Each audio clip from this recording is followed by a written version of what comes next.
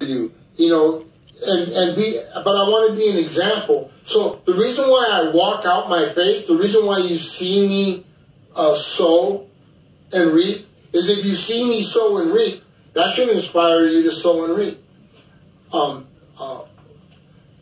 Reverend Sally and I sowed into somebody this weekend, and they came up and they said, "What? How is that going?"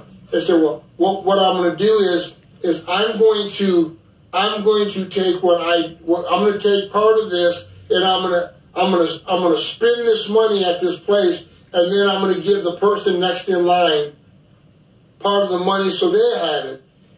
In an instant, they learn the principle of sowing and reaping.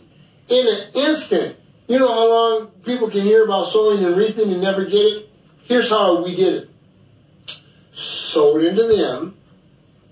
That was the example. What are they going to do? Reverend? They're going to sow into someone else. Sow into somebody else. And then guess what that person's going to do?